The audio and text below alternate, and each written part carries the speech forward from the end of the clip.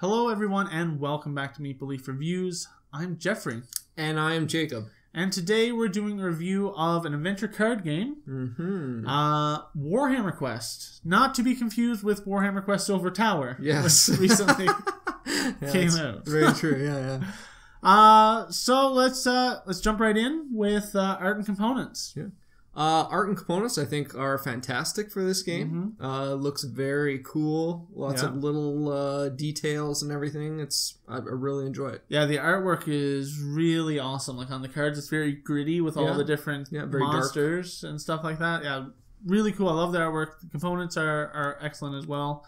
The dice, the fact that they just aren't like six-sided dice, they have symbols on them. Yeah, is nice. I would say the card stock, I've seen a little bit of warping in the cards. Okay. So I don't really see that in a lot of cards here in Calgary, Alberta, Canada. So I don't know if it's a humidity thing. I know with like other reviews, people saying they see warped cards all the time. I never see it here. Right. I've seen it in these cards just mildly. Maybe they want you to buy the sleeves. Maybe. Maybe. So that could be a concern. Right. It's not like I don't look at them and I'm just like, oh man, these are really warped. It's just a little curvature. Right.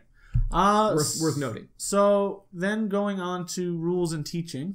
Okay. I learned from the rule book and then I taught you and I taught my wife how to play. Yeah. I didn't find it was very hard to teach. Either you can do the tutorial, which is just like a quick here's the mechanics. Okay. But other than that, I don't think it's too hard, but there are a few like keywords. Like you kept looking at the damage value on the guys and saying, oh, I'm going to take 2 damage. I'm like, no, he doesn't have the inflict ability. Right. So there are some keywords to learn in the game for sure. Yeah.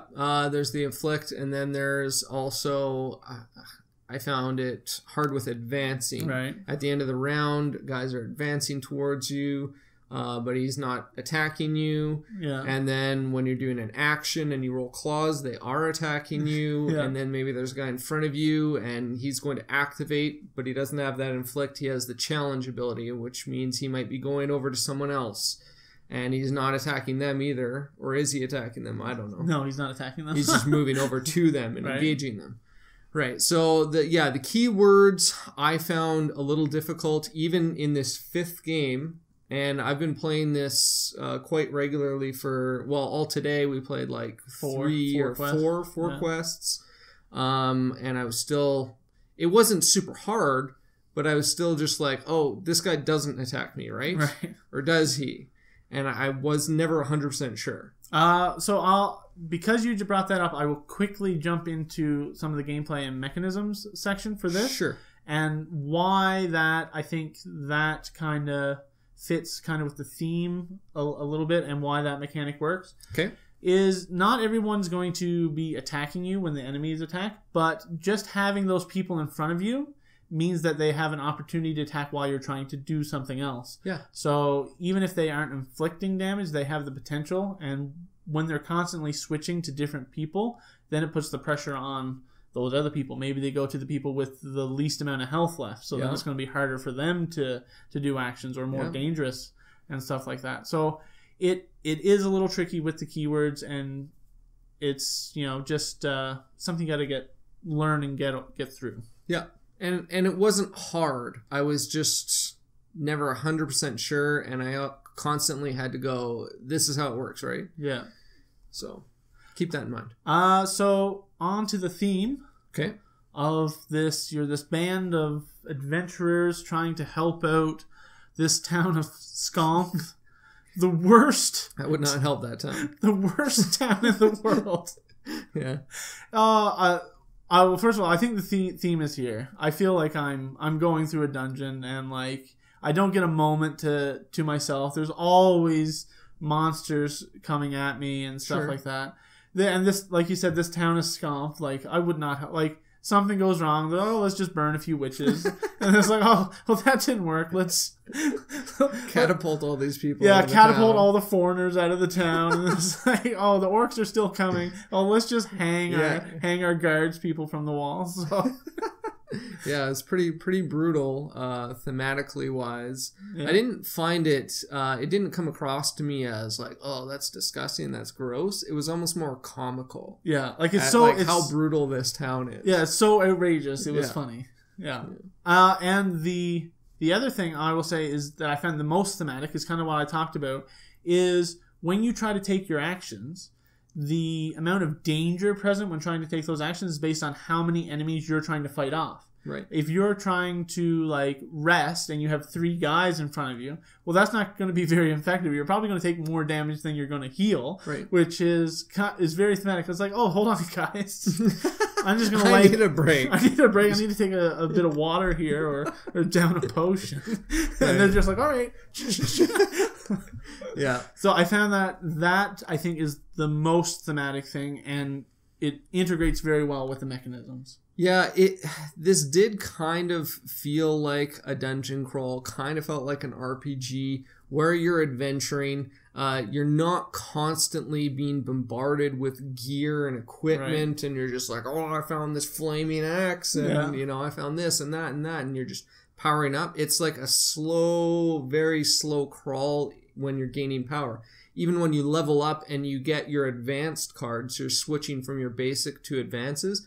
It's like you get 1 additional die. Yeah, it's not, and that's it. That's I think something that was so kind of going on into the gameplay is they made the power level of those gear cards and those actions just a step above. Yeah. Because I think they left it open for expansions. Oh yeah. Where you can like there's going to be tier system, like it's not like, oh, you go from like this little piddly wizard to, oh, I'm the greatest mage in the world. Yeah. You could have a very long campaign and progress and get slightly better and slightly better and slightly better gear. I think for me, this is kind of just an intro into the system. Sure. For Warhammer Quest, and I hope they come up with a lot more for it, because I think they could build a lot upon what they've done. Yeah, the one thing that I kind of noticed throughout this campaign was it was very combat heavy. Yeah. Everything is just combat all day long. The whole game, just combat. I kind of wish that there was something more RPG-ish where, okay, now we've encountered traps and we need to make it through this room. It was, no, there's just more monsters. And that could be an easy expansion to add. Yeah. And give all the adventurers another action card. Yeah. So like a persuade or a disarm action card, something like that. So there's so much room to do stuff with this game. That's definitely the one thing I notice as well, is just how tight this game is and how open it is at the same time. With they can expand this to the nth degree. Yeah, like it's cool in that way. There's a lot here. Yeah. Some positive that I wanted to say about the game is the AI system for the enemies. Although it can be confusing sometimes with all the keywords, I think it works very well. Right. The game, like the game plays itself against you because it's a cooperative game. Yeah. You don't have to have someone be the game master and play it. The game is doing it very, very seamlessly for you. Right.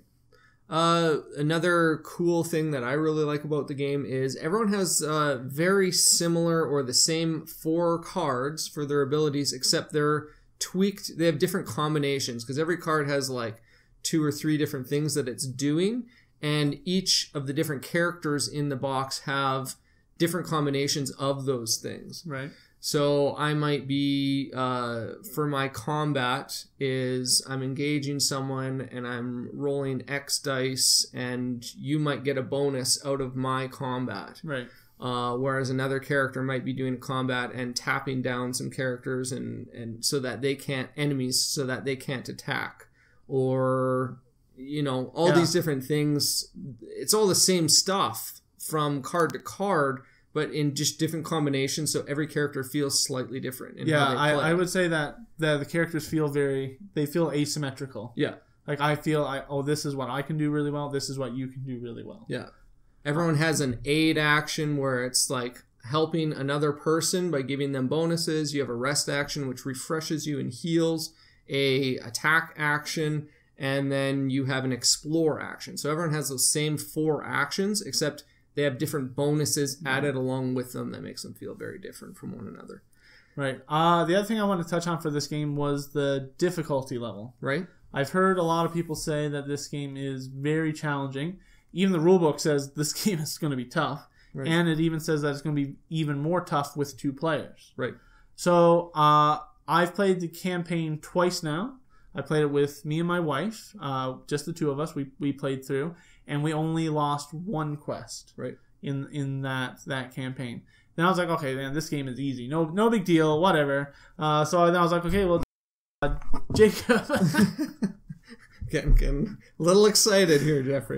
Jacob, I'll play with you. So then I played with him. I got the chance to play another character, and we lost 4 of the 5 quests. And I'm like, wow, this game is really tough. Yeah, we got punished. And I think it was the combinations of the characters that we had. You showed me the characters that you had when you and Jenny played through, and they kind of synergized a little bit with one another. And the Ranger is so good at crowd control. Yeah. Like, it was awesome. And then I felt like our 2 characters weren't synergizing. Right. Like I was mentioning earlier, where you all have the same 4 cards, except you have different combinations. Our combinations didn't benefit one another, so we couldn't feed off of what each other were doing as easily. And I think that was why we had such a hard time with it. Yeah. They were generally, most of those missions were very close. Like, we lost at the end of the wire there. Like, we were close to winning, but if we had maybe 1 more turn, maybe 2, that last one we got absolutely destroyed. Oh yeah, we didn't have a chance. But, it wasn't like it was, oh man, this is completely unbeatable. It was just like, if we had 1 or 2 more turns, we could have done it. And then yeah. All right, so are you ready to go on to final rating? Final thoughts? Yeah, let's do it. All right, so for me, this game right now is a 8 out of 10. Okay. I can see it going higher if they support this game. Mm-hmm. I really like the system. The only problem is, like, I played it twice. There isn't really much for me to come back to. They do have those accelerated dungeon quests where you level up all within one play session. Right. But I want something. I want more. I want more gear. I want more actions. I want more campaigns. I just want more. Yeah. So I could see if they come out with more support for this game could go higher. Because I don't have any other game like this in my collection, so it can really fit a niche in my collection for me. So for me, it's an 8 out of 10. Right.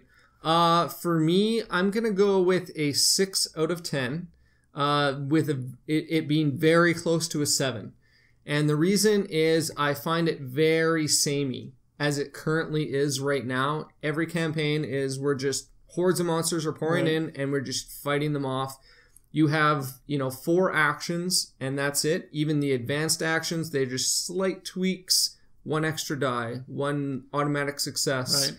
So I have 3 things that I can do, because the 4th one is just a rest action to refresh the other 3. So I'm just doing those same 3, or maybe even 2 of them that I'm doing over and over and over and over. And because of that repetition, and there's not a lot there, I can't give it any higher than a 6 right now. As soon as they start adding expansions, adding more content, more cards, so I have separate actions that I can take, I think this could skyrocket. They add traps, all sorts of different things like that. I could see this easily rising up to potentially even a 9. Right, yeah. My 8, this is with the hope of more stuff coming. This is my not necessarily the game in the box, but the system that they've generated. If they don't come out with anything else for this, then it's going to drop. Right. Drop for this game. So that's kind of where I'm at with it. Cool. All right. Well, if that sounded interesting to you, check out Warhammer Quest. And don't forget to like and subscribe to our YouTube channel. It helps us out a lot. Yeah. Follow us on Twitter at MeepleLeaf, and go to the description down below. Go to our board game links and give us some sweethearts, so that more people can find us and just bask in the glory that is Maple Leaf Reviews.